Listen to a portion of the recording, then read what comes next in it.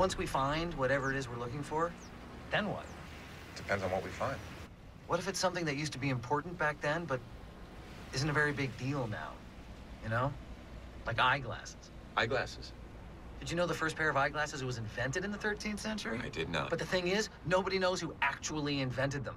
I mean, the idea of magnifying an image using a convex lens, that goes way back. But the poor guy who created the first, like, wearable pair gets no credit. Yeah, don't think we're looking for eyeglasses. Well, that's good, because I can never find mine. It's a nice-looking little dwarf.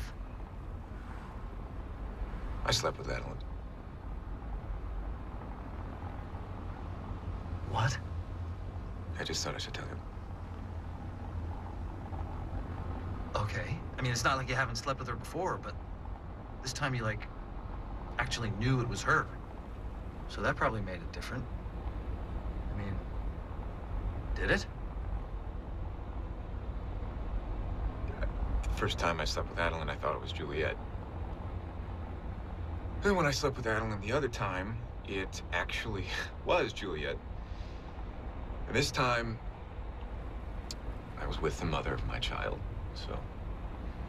yeah, I would say it was very different.